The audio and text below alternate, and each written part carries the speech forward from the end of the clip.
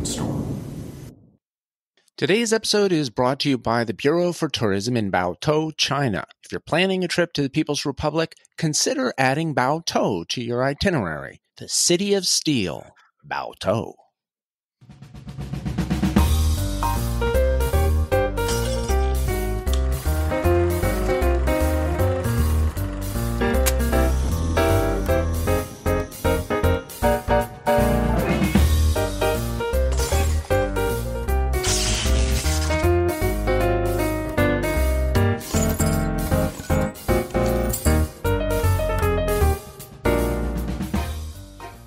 All right. Episode 3, Season 3 of Killer Means Awesome, featuring Killer Inventions. Colonel Troyer, welcome to Episode 3. Thank you very much. I had to stop dancing. There's something about that music that just Really gets me exciting, moving every time. Yeah, it's Like, you very can- bouncy. Yeah, you can just picture the guy at the piano, like old time, like he's got like the band around his shirt sleeve, like, you know. Right, and the chemist in the background dropping beakers. I mean, there's a lot of action. I picture it more of a saloon, like a Western saloon. Ah. It's just late in the night and the party's gotten a little out of hand and Interesting. glasses are falling off the bar. Yeah, not a lot of saloons have Bunsen burners, but still, I True. get your vibe, and the party atmosphere is undeniable. Where did people tune in from last week? Fantastic. You know, one thing I wanted to mention about last week we featured the inventor essentially of the color purple, right? It was the Perkin purple. And I must say, and maybe it's one of those things where once something is brought to your attention, you notice it everywhere. But I feel like purple is again the it color. Like you see certain celebrities, you see certain people in the media, and it just seems like purple is the rage again. I had the same reaction. I think I thought, oh, I must be looking for it. But it got me thinking, you know, what's the thinking behind it? Like when the celebrity has the purple dress or has Right. are they thinking of some of the associations we talked about, the, you know, royalty, or is it just more kind of, you know? Yeah, is that their stylist just saying, here, put this on. But the other thing is that it is a very appealing color. Like the more I have learned about it, the more I've gone on to appreciate the color purple, I must admit. The Perkin purple in particular. That's a The great Perkin shade. purple. Yeah, that's a great shade. Mauvienne. Mauvienne. We got a nice email from a kid up in Vancouver, BC. No way. Ben H. Yeah, Ben H. Sounds like he's a college student. He heard the part where I was sort of fumbling around saying that I remember vaguely something about colors in the class, in the Iliad and the Odyssey, and there's some oddity about why aren't there more. He said what I was trying to get to there was scholars have wondered why the word blue doesn't pop up back then in the Odyssey or the Iliad. Right. Yeah, or you the mentioned that in Bible. the last episode. But you said that people didn't have the word for the color, so they just didn't articulate I it. just didn't. I know, but I didn't. This guy said it's specific to blue. Got it. He said there's different theories about that. One of them is that maybe back then people, depending on the shade of blue, they were kind of grouping it in the same word for black. Or if it was a lighter blue, they kind of group it with green. Or, you know, there's different theories about it. But I thought it was more generally for colors back then. But he said, no, it's a weird thing with blue where scholars were trying to figure that out. Like, why is that not, you know, why he's talking about, you know, the wine dark sea, you know, Homer, he's describing things, you know, that normally, you know, you'd think, okay, maybe pop in a blue here, and it never comes in. So when did blue come about? Like when did people start speaking about the blue sky or the blue Later skies? on.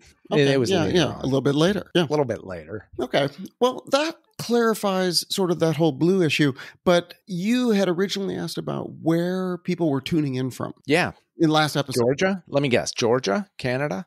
You're wrong. But you're not wrong if you were to expand out and consider a general region. And by that, I mean, hello to our good friends in Brandon, Mississippi. That's the South, right? Georgia. That's amazing. Yeah. Mississippi, huh? Yeah. Brandon, Mississippi. No idea where that is. Remember when you learned how to spell Mississippi, you felt so smart because of all those double S's and P's? Yeah, and it's such a long word, and you're like, oh my God, look at me. I can spell that word. Look how many letters are in there. That's Brandon, Mississippi. Fantastic. You know, happy to have those listeners. And we focused on Mississippi back in Killer Biographies. We talked about old Medgar Evers. We He did. was a Yeah, we proud did. son of Mississippi. Let's also then go ahead and say hello to our good friends in Amarillo, Texas. So still Southwest, Mississippi and Texas this week. There's an old country song, Amarillo by Morning or something like that. That's a good tune. But so that's Texas. So hello to Amarillo, Texas. And then finally, let's say hello to Port Elgin, Ontario. So Port Elgin, hello. Hello, Port Elgin. Multiple listeners in Port Elgin. Remember, we have to have at least 2 in any place I mentioned. Boy, we really spread across Canada. I mean, we get them from Saskatchewan. We got the email from Ben in Vancouver. Now we got somebody or a couple people at least in Port Elgin. Feels like we ought to start adding some more Canada-centric content or something. True. Or I feel like, should we be opening a Canadian office? But then I figured, well, we don't have an office here. But still, it seems like we should expand, right? Canada's big. You give me a hard time about always bringing up ice hockey, but maybe that's why we're grabbing the Canadian audience. Yeah. Good point. I looked it up because I had anticipated the potential of a hockey tie-in from you. Port Elgin, the home of 4 to 5 current or former NHL players. So Port Elgin, actually known for prowess in hockey, which I thought you'd enjoy. Fantastic. Yeah, I kept that one in my back pocket for you because I had a feeling hockey might get mentioned. Well, speaking of one in the back pocket, I am going to weasel in here on your regular segment and tell you that we had a listener last week from the little town in the mountains of western North Carolina, the little town of Brevard. Never heard of it. Wow. Okay. Near Asheville. Asheville. Yeah, that's a popular area of North Carolina. Well, Asheville's popular. Brevard is a little place, just 7,000 people. Yeah. And old friend of mine, Dan DeWitt, who showed me the ropes when I was a young reporter down in Florida. Nice. He and his wife now live up in lovely Brevard. Okay. I looked it up. You know what it's famous for down there? I have no idea. Apart from being right next to a national forest, which is cool. And home to a friend of yours. Yeah, that's what it's famous for. Within your circle. They got white squirrels. What? Like bright white squirrels. Like albino squirrels? Yeah, that's what it looks like. Color of snow. Who started that experiment, and how did it escape from the house and multiply to the point where now this town is overridden with these white squirrels? There's different theories. Okay. One is that a circus truck or a carnival truck or something overturned, and the freakish white squirrels got loose, started reproducing. Yep, that happens. Yeah, I can see that. Welcome, Brevard. Wow, yeah, good to hear from Brevard. And that's about it. Okay, let's get into it. I got a hot one here. Let's make some audio magic. So, Dr. Geller, some of our inventions so far have been largely stories about an individual. Last week was a good example who was solely responsible for a key innovation. Today's story is not that. Really? Today's story is a team effort from start to finish. And the star of the show is the invention itself, not the various people who perfected it through the years. And for today's episode, we are not going to the world of chemistry. We are going into aviation. Okay, I love it. Ready to take off on this new adventure in inventions related to aviation. Never would bite on my previous idea of doing a season of killer plane crashes. No, never. Won't do it. So this retiring before I do that. This is my sneaky sideways maneuver to talk about some plane crashes anyway.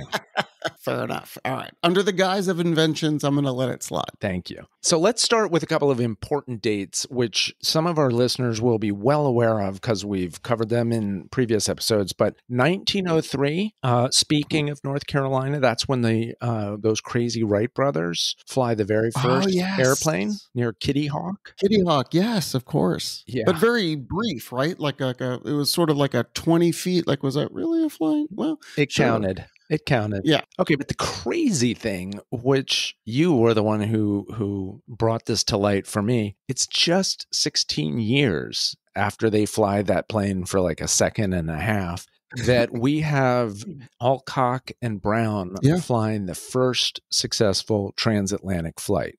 Just a incredible, ridiculously brave, unlikely feat, which you told us about in episode 8 of season 2. Yes. That was a really good story. For people who haven't heard that one, I strongly recommend it.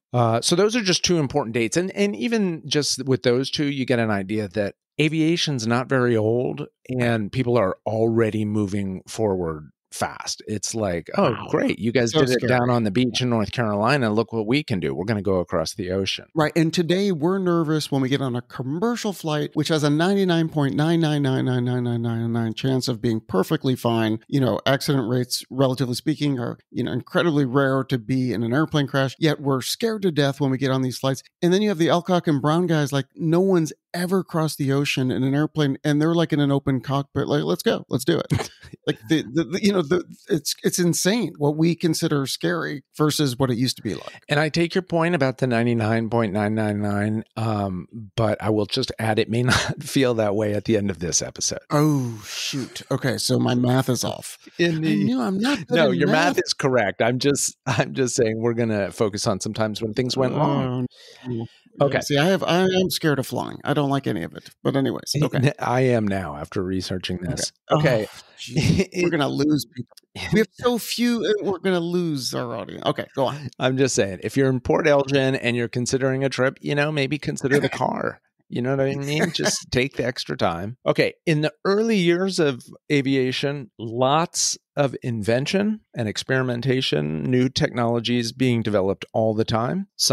And we saw that a little bit on the Alcock and Brown flight, where they had various little gadgets that were brand new. And one of them came up with something called a spirit level, which I don't even remember what that was, but it just gives you a feeling like people were, trying new stuff, building stuff, saying, maybe this will work. Okay. Well, and adopting technologies from, seafaring or from crossing oceans and trying to somehow apply that to air travel. So one objective early on, when all this experimentation was going on, was to be able to understand and record moment by moment exactly how the plane was performing, how high it was going, how fast it was going, wanting to just know exactly, because as you showed with that transatlantic flight, back then flying a plane was no joke. So you're very busy. You're not sitting there and like recording data, you're just trying to. Right. No, it's like a physical activity. Right. It's really draining. Yeah. Okay. So there is this mission can we come up with something that just tells us exactly what the plane is doing? Okay. Interesting. Okay. Are you starting to get an idea of what we might be talking about today? Well, yeah, of course I have a general idea. What year are we speaking about? Like, when is all of this discussion happening? It really heats up around World War II, and it heats up around military aircraft and during test flights of military aircraft and also during combat missions. What we're talking about today, and I'm going to use the term that you and I grew up with. I think now maybe people are moving away from it, but today we're talking about the black box. Oh, yeah. That's what is found when there's an accident, and then you get all the pertinent data. You got it, baby. Wow. Yeah, that's always the scary thing, because it's like, well, why can't they make and some comedian have why can't they make the entire plane George the material Carlin of the black box? Yeah, George Carlin. I love that joke. Yeah, he pointed out, like, every time there's a plane crash, there's the reporter saying, these things have been shock-proof. They can survive, 10,000 feet underwater. They can survive a fire. He's like, cool. So why not make the rest of the plane out of that? So that was to capture data related to what went wrong. So sort of like, but they may have also used it to analyze flights and so on. Exactly. So I think early on it was in connection with just sort of the birth of aviation and understanding planes and running test flights. And later on, especially in the era of commercial aviation and people taking planes to get places, that's when that's when the black box comes into the accident investigation. Interesting. So the black box, which I'm guessing this is what we're going to be speaking about in terms of an invention. Was that a government thing or was that a company thing? Who started this idea of the black box? Nice. Good segue. Okay. Two of the first people who were working on it were a couple of Frenchmen, Francois Useno Definitely sounds French. and Paul Baudouin. Baudouin. Both Okay, yeah. very French sounding. Super Yeah. French. Okay, Yep. they used photography for the task.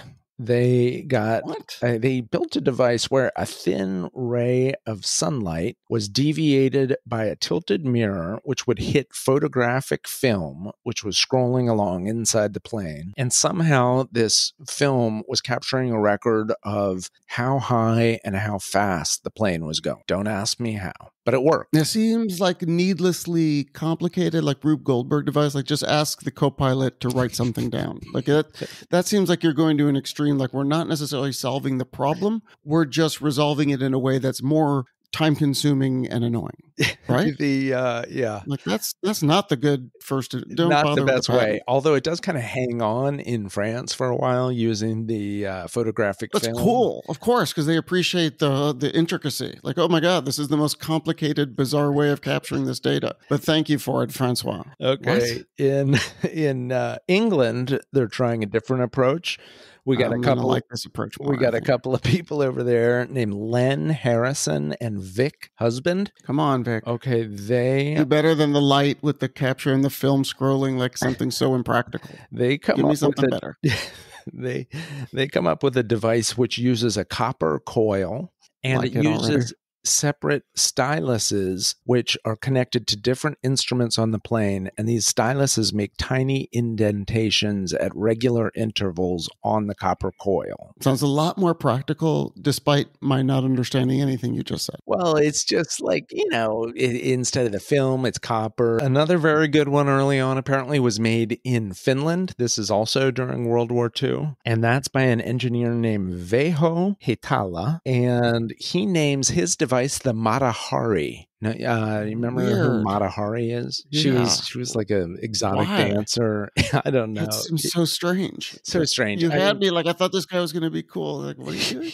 You're naming No, it but after a his stripper? apparently is good. He names it after a stripper who was also an alleged German spy in World War One. And I Okay. tried to figure out, what connection does this have to your flight recorder? But the truth is, everybody was naming everything after Matahari back then. Racehorses were getting named after Matahari. Okay. His All right. songs were Okay. named after her. So unoriginal, but not unexpected, is what you're saying. Given Correct. the time. Okay. Oh, and the U.S. Air Force during World War II tried something different. They said, what would be cool is if we used some sort of recorder that would record the conversation among crew members on a bombing mission. Whoa. And so they use a magnetic wire recorder on a B-17 combat mission over occupied France in 1943. And they're so happy with the results of it. It's so kind of exciting and puts you right in the action that they immediately make it available just 2 days later to American audiences on radio. And so people on the radio can hear exactly what these guys were saying to each other on the bombing run over occupied France.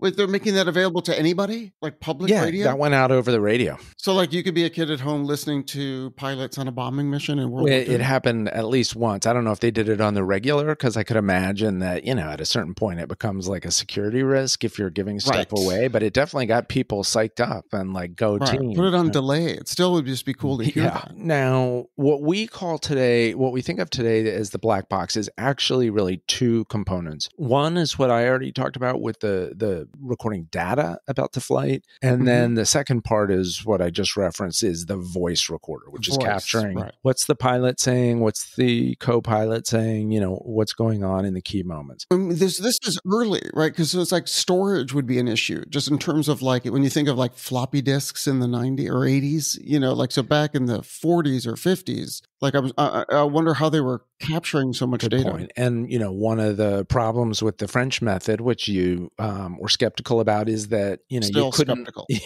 reuse the photographic film, whereas some of these other methods you can reuse the amongst stuff. other flaws. But yes, so one of the guys who gets interested in the whole concept of recording the audio that's going on in the cockpit is an Australian man named he's a scientist named David Warren, and his specific aim was to assist with airplane crash investigations. And he says, wouldn't it be nice if we could know exactly, what this crew was saying as they were scrambling to try to avert disaster. So he builds the first combined unit for both flight data and cockpit conversation. He designs it with civilian aircraft in mind. So now we're moving. Is he Australian? He's Australian. And we're moving out of World War II. And now people are starting to think more in a commercial context. Yeah. So he builds this thing. It's pretty effective and nobody gives a hoot. Nobody's interested in it. Nobody wants anything to do with it. But he gets a lucky break when it comes to the attention of Sir Robert Hardingham from the British Air Registration Board. And he, when he hears about it, immediately recognizes the value of it, significance of it. And he brings this guy Warren over to England. He says, I want you to show some of our people how it works. Work with some of our scientists, really, perfect it. And they're the ones who also come up with a really strong shock-proof case for it. And they paint it red. So this device winds up being called the red egg because it's in the shape of an egg and it's bright red. And so, yeah, good for David Warren. So he's one of our key inventors on this story. Wow. By 1965, they've decided, just looking at the way plane crashes go and which parts of the plane sustain the most damage, they come up with the idea of we should move this thing to the back of the airplane. There's going to be a better chance that it's going to survive impact. And so that remains the case today. The black box is in the back of the plane, not the cockpit. Okay, 1967 in June is one of the first successful recoveries of a flight data recorder after a crash. So had companies adopted just every commercial flight would have the black box? Or how did he get the black box into these flights? Great question. By the mid-1960s, countries are starting to require it. It's not mandatory all around the world, but in Australia, in America, in England, they're becoming mandatory. Certainly by the end of the 60s, basically, if you're on a commercial plane anywhere in the world, it's required to have a black box. And is it his patent? Is it his black box? Or are there multiple providers? As I said, there's so many different people working on the same device. His is popular. It's probably his that's in this. There was a famous plane crash called the Stockport air disaster in June of 1967. And this is one of the first times where they do find the recorder and they get valuable information from it. This was a flight carrying vacationers back from Mallorca. Never been? I've never been. Yes. I've never been either. Sounds nice. Okay. Sounds coming back from Mallorca. They crashed near Stockport, England, killing 72 of the 84 people on the plane. In that case, the data from the flight recorder helped to reconstruct exactly what had gone wrong in the moments before the crash, which was basically engine failure due to some flaws in the plane's fueling system. Ooh. And it's a good thing that they were able to find the flight recorder because the pilot, who was one of only 12 people who survived the crash, could not remember a damn thing about any of it. Just total amnesia about all of it. I mean, he sustained head injuries. He's he said, "Sorry, boys, I don't remember that day." Wow. But the flight recorder showed that actually that pilot was somewhat of a hero. The plane was basically uncontrollable by the end, but he was doing everything he could to keep it from hitting the town center in Stockport. It's like a little, town. And so it looked as if he was just trying to put it into a field or something like that. Wow. Okay. In the United States around that time, the guy to talk to about flight recorders was a professor at the University of Minnesota. Go Golden Gophers. Golden Gophers. Yeah. Yes. Great name. Yep. Big time. Okay. And the professor was James J. Crash Ryan. What? Wait, that's Crash? His nickname. So Crash, Professor Crash, was awarded patents for 2 successful devices in the 1950s and 1960s, and he has been described in trade journals in America as the father of the black box. Wow. He incidentally is the same guy who invented retractable seat belts for cars. You're I'm not kidding. kidding. Wait, he did the seatbelt and the black box? But it's unclear to me if he gets the name Crash on account of the automobile work or the plane work or both. I don't know. Yeah, you think you would know that because he seems to be featured pretty significantly. Well, right? I don't know. We're running through a whole bunch of people here. That's what I'm saying. It's a team effort. Right, but a name like Crash, you'd be like, all right, why is he called Crash? Okay, let me just quickly look that. Okay. There was an editor at my newspaper in Florida who called me Crash because he said I was always running out to Fatal Wrecks to, report on Fatal Wrecks. So he would call me Crash. Okay, so there you go. But you knew why, right? Yeah. So you're telling us his name was Crash, and then I ask you why, and you're like, I don't know. It's like, well, but if I asked you, you told me because your reporter friend named you that. Arguably, I was doing less valuable work than Professor Ryan. Okay. So gradually the device gets perfected. Now, this whole concept, though, that the black box is also going to be recording conversation in the cockpit. Yeah. The pilots, aircrew, they're not totally psyched about that at the beginning. So was there no recording like with the control tower? Like there's no recording? Sometimes there is. Sometimes you can get that, but not always. I mean, it depends on are they in touch? Are they in contact with the tower at that moment?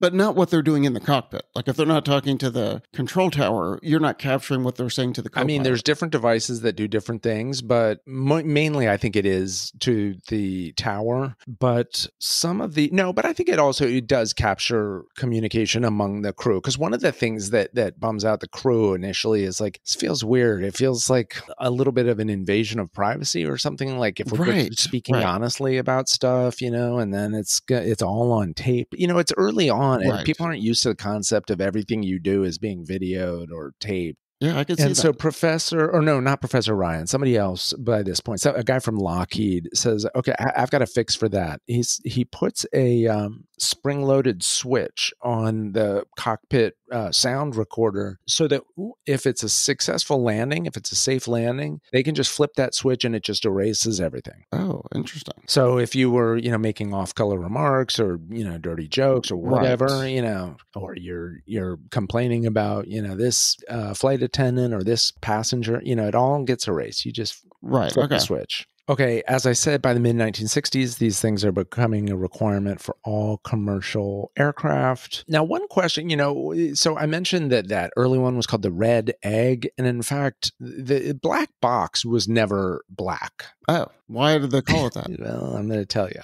Okay, good. I was like, please tell me you at least look that up. Like if you would have come back and said like, I don't know. Like, let's go. Come on, man. This is the title of the show. Black box comes from a different aspect of aviation during World War II. Okay, hold on. Before you tell us, pay the bills. Well, I'm just thinking of what a great hook, because I'm actually now super curious. You told us that the black box is in fact not black, so we don't know why it's called the black box. And I'm guessing it's not because it turns to charcoal if it's in a crash. I mean, a lot of times it does, but yeah, it does. Perfect cliffhanger. Yes, that's a good cliffhanger. Let's hear from our new sponsor, and then on the other side, we'll hear why, in fact, it's a black box and the further adoption of that technology. Fantastic. If you're planning a trip to China, consider adding a stop in Baotou. The earthquake, street crime, and environmental issues are truly yesterday's news, thanks to the diligence and conscientious efforts of local officials. City of Steel is once more the jewel of Inner Mongolia, Baotou, much safer than it used to be.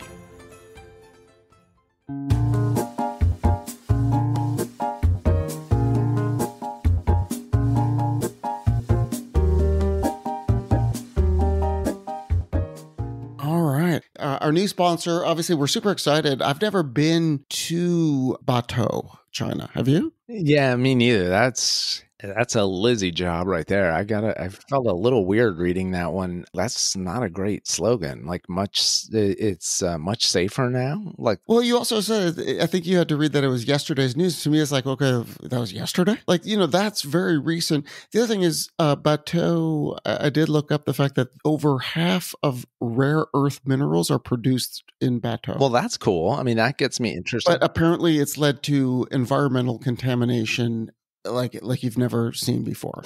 So it's like a double-edged sword, right? Okay, well, yeah. Rare earth minerals sounds great.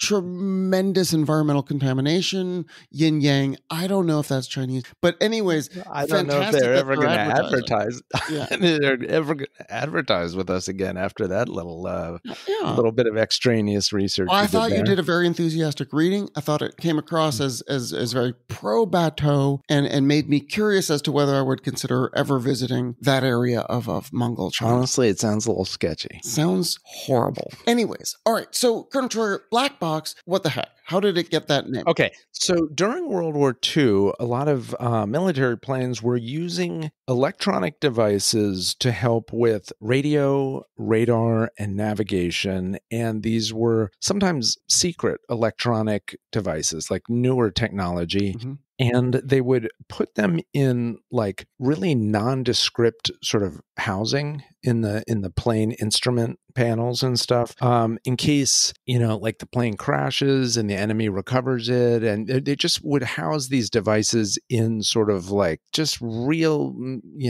as I said, nondescript black boxes. Right. So, to just sort of disguise them or not draw attention. So that's when the term black box first starts getting used in connection with aviation. And they start using that same term for the flight recorder, even though pretty early on people realize, wait a minute, if part of the deal here is to find this thing after a wreck, maybe black is not going to work so well. Like maybe, orange or red or fluorescent yellow or something. So when we shine a light on it, let's not have it just blend in with the charcoal of the wreck. Yeah, like we did an episode way back at the beginning of Killer Biographies, the German girl who falls out of the plane. Like that plane crashed into a jungle. So you can just imagine if you're looking at a thick jungle. Unbelievable. And like a black box is tougher to find than like a fluorescent orange one. So today you'd put one of those Apple tags or, like one of those tiles or something where you could just quickly locate it. That'd be much more practical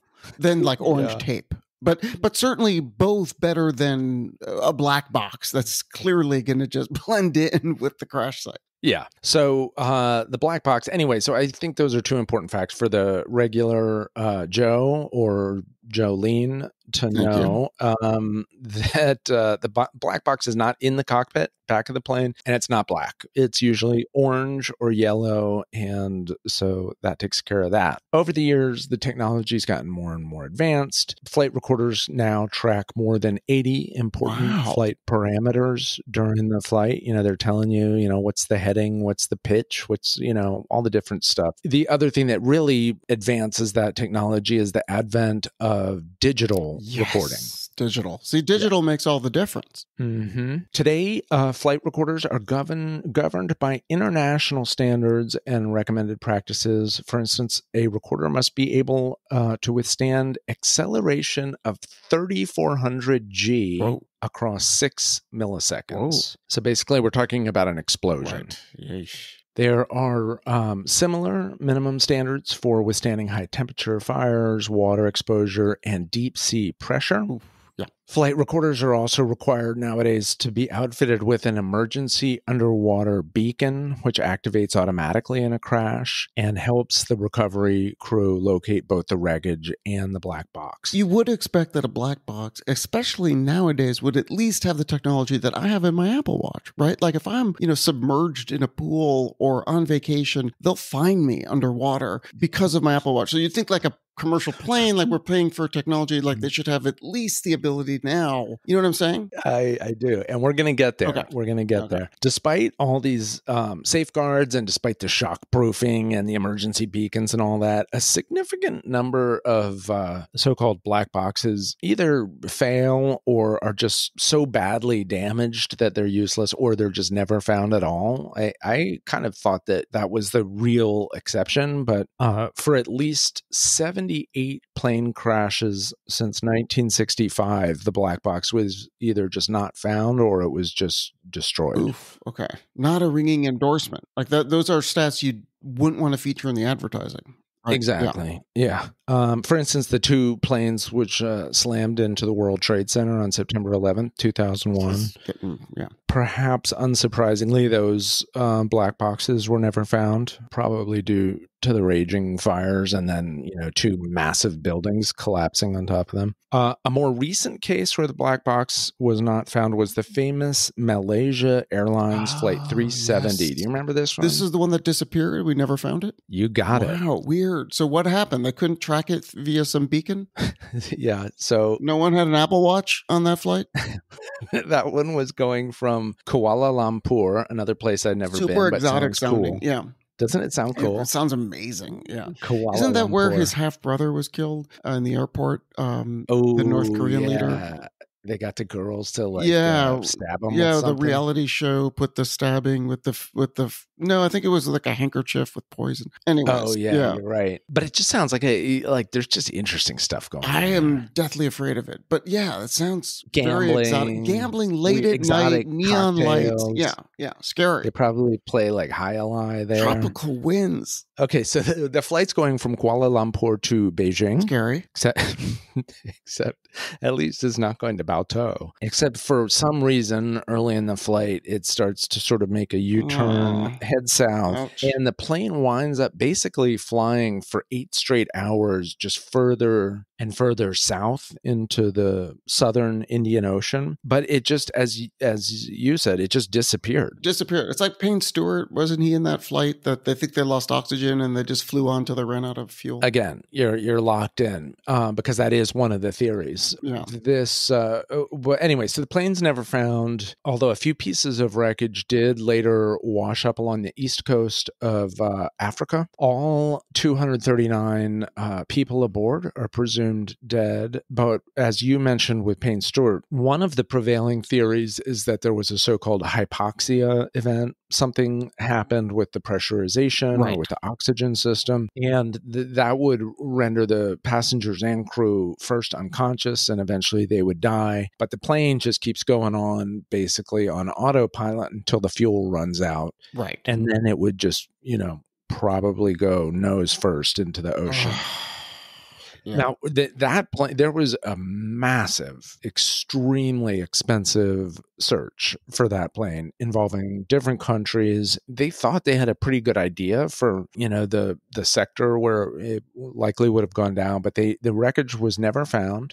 And this has caused people to renew their calls for some changes to black boxes. One of them is to increase the battery life of the emergency underwater beacon. The one that was on that flight was said to be good for 30 days, but they said, listen, here's a perfect example. We're searching a massive area of remote ocean. Like, we need more than 30 days to, it's not that helpful if it only lasts 30 days. Another innovation which has been suggested and which the US Navy uses on some of its planes is what they call a deployable flight recorder, basically something that ejects from the plane. Like it gets data from sensors, and it can sort of sense moments before the explosion or moments before the impact something's going on, and the thing ejects from the plane. What? And it's outfitted with like flotation stuff, so if you're over water, it'll float for a while. But see, just outfit every passenger with one of those. Like, what?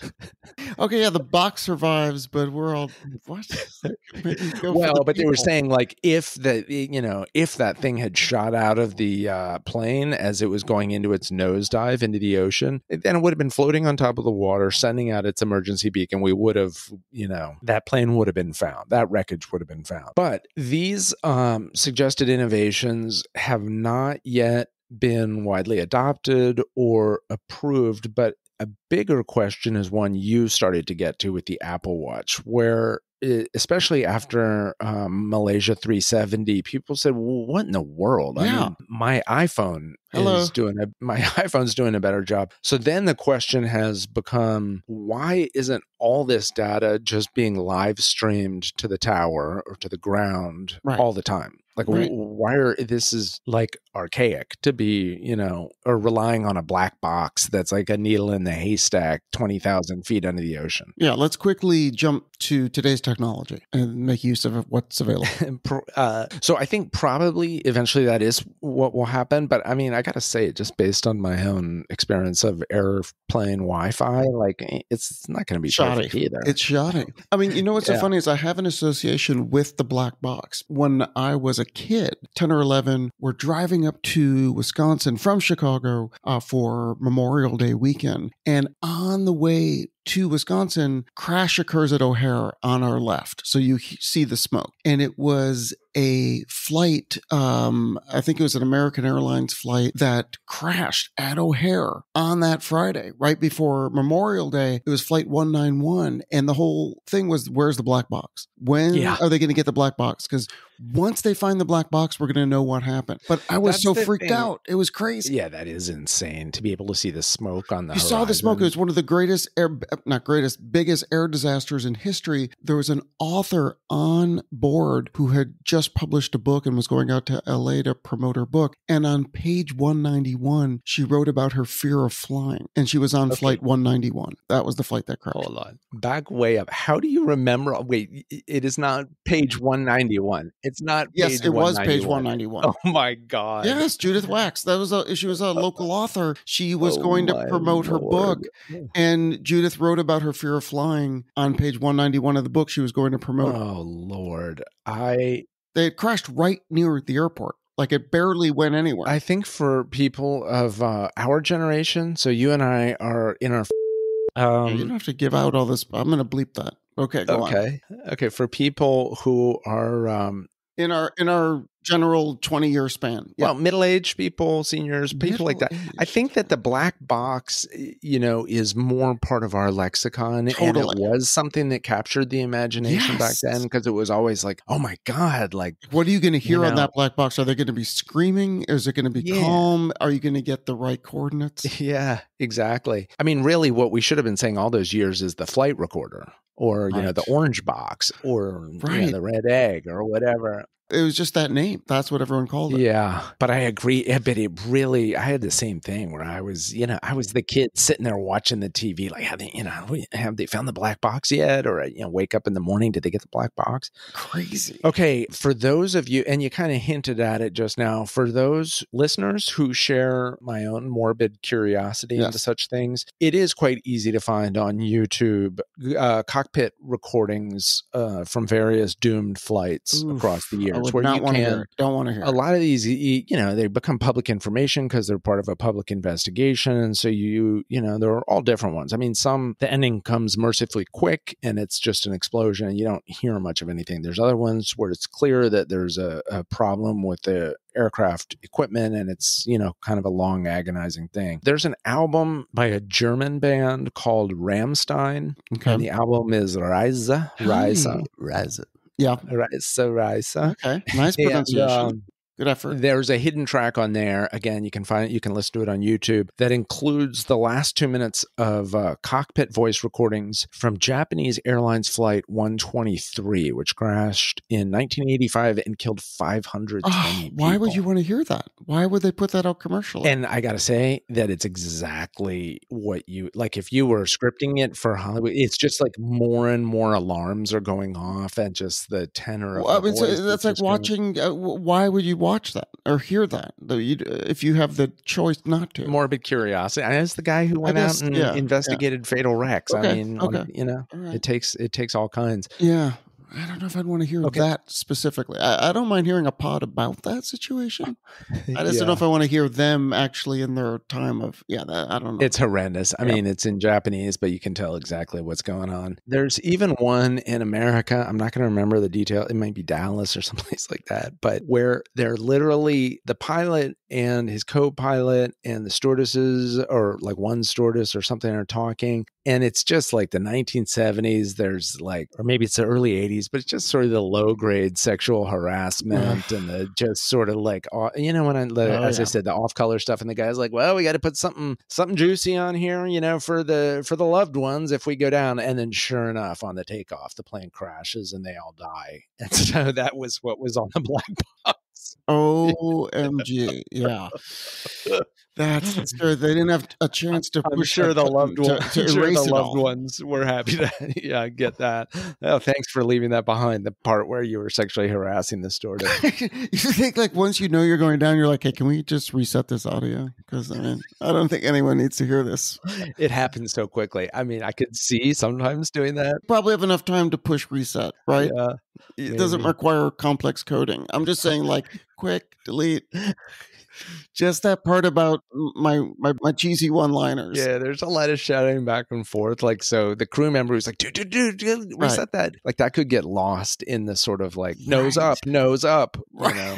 Okay, the guy that wrote that book, I can't pronounce it, but the guy who wrote that book, Fight Club. Did you ever read that? Yes, I never read that book. Chuck something, Okay. Palahniuk or something like that. But anyway, he also wrote a novel called Survivor. And the premise of that one is the entire thing is just being narrated by a member of a cult who is dictating it all into a flight recorder in the last hour or two before the fuel runs out and a plane crashes. Oh, so that book, Survivor, the flight recorder plays a key role. What else? We already mentioned the George Carlin joke, which you knew right off the top.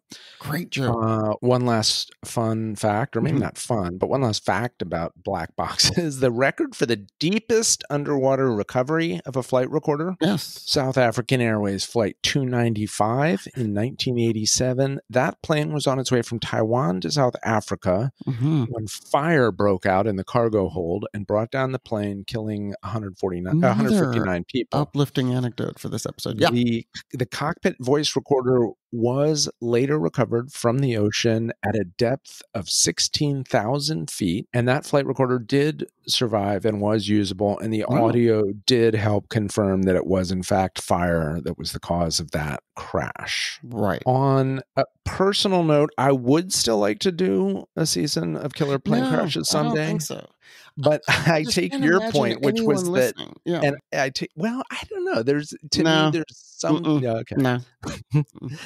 I think your objection initially was that would pretty much guarantee that one of us would die in a plane crash. Because then people would go back. It would be like your friend Judith Do you see me on ships? Do you see me crossing the ocean on a ship? Of course not. Yeah. Because then you'll be doing an episode in which you talk about the irony of me going down in a ship. Well, there would be no episode because I wouldn't know how to record an episode without you. You do all the technical stuff. I don't know if you listened to that weird long Elon Musk interview at the DealBook conference. No. Kind of interesting. But he ended up saying in relation to something else, like that he has a friend who always says, whatever the most ironic outcome is, that's generally what ends up happening eventually. So yeah, if we did killer plane crashes, there's no question one of us at least would go down in a plane crash. Right. So there you have like Occam's razors, like sort of the most simplistic explanations, typically probably the most likely to be true. And then you have his situation where it's the irony. Was that the rule? Exactly. Yeah, I mean, I could see that. Your mind must your mind, because that's exactly how he explained it too. Oh, really? He brought up Occam's razor as well. Oh, there you go. Me and Elon. I will say that it's easier to stay off boats than planes nowadays. Sure. So I wasn't really worried with killer shipwrecks. Plus, the shipwrecks we were doing was like, Viking ships and Spanish galleons. Cool. I can't wait to do more of those. I mean, don't you agree? Absolutely. Yeah. I mean, I'm down whenever you want. Yeah, those are great. Those are great. But as you've noticed, I mean, I do like a plane crash story with the Juliana Kepke back in Killer Biographies. There's something about them that fascinates me. Yeah. I will say that I do have dreams about plane. I don't know if I was in one in a past life, but I dream about plane crashes. For sure. I've definitely had a fear with plane crashes, and again, some rooted in the fact that as a 10 or 11-year-old, I was witness to one of the greatest air disasters in all of history, right out my window at O'Hare, where I would fly out of all the time. So it definitely was traumatic. It's scary. There was another one in '65, I think, where they did not recover the flight recorder, where it was from LaGuardia to O'Hare, and it crashed into Lake Michigan. Oof. Well, this was on its way to LA. It was like Chicago to LA. It's like, there you go. But you would say now they have more sophisticated data capture, voice, video. Like, is it all changed now? I mean, that's more standard? Yeah. I mean, when you, like the early days, they're just capturing the basics, like speed, altitude, whatever. And they're using these janky things like But Malaysia wasn't that long ago. Malaysia Airlines. Malaysia? No, by then, it's digital recording and it's capturing 80. But we still don't know where it is. Parameters. So there's no beacons. Couldn't find it. Well, no, they had the beacon, but it's just, and it was sounding probably for 30 days, but it was also, probably 15,000 feet underwater, and it was taking people a while to figure out, where exactly to search. So that's why they were suggesting, hey, these beacons should last for 2 months, and these black boxes should be like sort of in a place where they can just pop out of the plane as it's going into a nosedive. Right. Someday someone's going to find that wreckage at the bottom of wherever. Like they're going. I mean, can you imagine that? Can you imagine running the submersible? It's like the dude, who was it? Was it Ballard or Robert Ballard? Whoever, first came up on the Titanic. Can you Unbelievable. imagine? No, I can't imagine. No, it's insane. But they are still, like I said, bits of it have washed up on Africa. There was a little bit that showed up, and it had the, I guess the engines for that plane were Rolls-Royce engines. And so it just had like Alcock and Brown. They had the Rolls-Royce engines. They did? They did, yeah. Wow. Yeah. So you could see like the little RR insignia. And so that was part of how they knew, okay, this came from that. Yeah. And I got to say that unlike you, as a kid, I didn't have a fear at all about flying. I just assumed not as a kid, I didn't. But later I did, after 11, after that crash. And then when I was like just finishing high school and starting college, I worked for 2 summers with my oldest sibling who worked for the U.S. Fish and Wildlife Service up in Alaska. Yeah, cool. And so we were working in the middle of nowhere, like doing fish surveys and stuff. And we were constantly using those little puddle jumper planes. Yeah, the bush planes. Yeah. And there's this guy, Reed, that would fly us around. So you don't want to know your pilot's first name. You should not be on a first name basis. That's my whole point. That's when bad things happen. You don't want to know Reed your said pilot's first name. He was instrument rated. Reed said he was. I don't know. Speaking of instruments, I mean, what I was going to say is you don't want to, A, know your pilot's first name, but B, then look out there while he's got a cigarette in his mouth and a wrench and he's working on the plane engine. Right. Good news is he's working on the plane engine. Bad news is he's working on the plane engine. Like, what?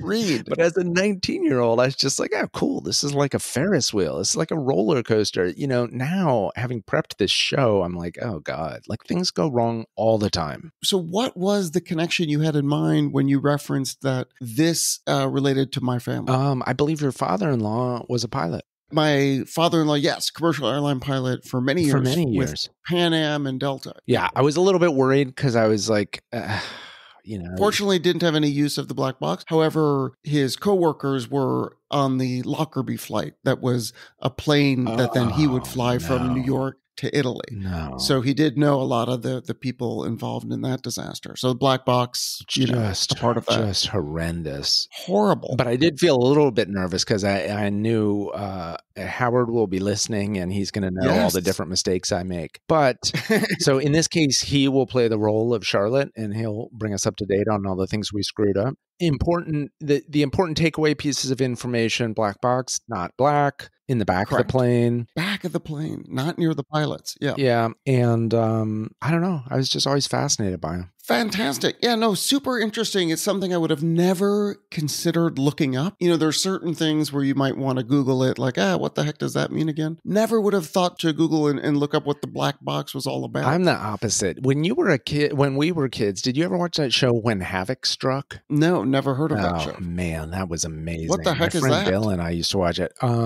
When Havoc Struck, I don't know, some show is just about disasters, and they're fascinating. Or did you ever, I remember watching the movie The Poseidon Adventure? Yes, just of being course. like, oh my God, this is super exciting, terrifying, but it's in a way it's kind of exciting because you get to watch it in your cozy movie theater. I mean, those disaster films definitely put you in, and still to this day, I sometimes, if I can't fall asleep, I'll reflect upon some of these shipwreck stories and just what it was like on those ships and just be like, thankful I'm not on one of those ships. Well, yeah, because those to me, in a sense, are worse. Like a plane, if it blows up, that's horrendous, but maybe it ends quickly.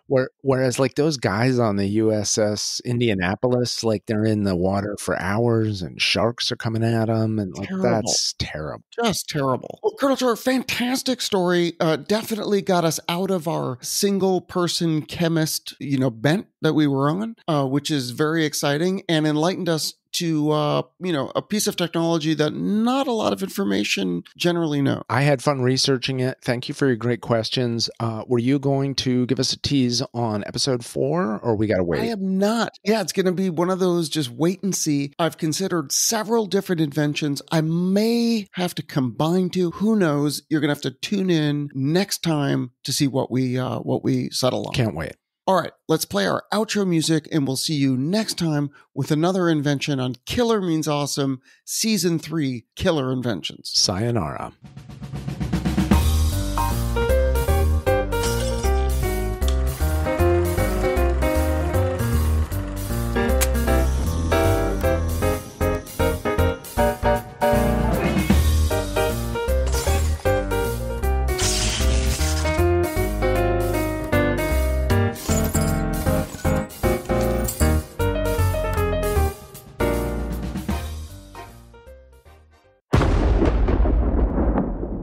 Brainstorm.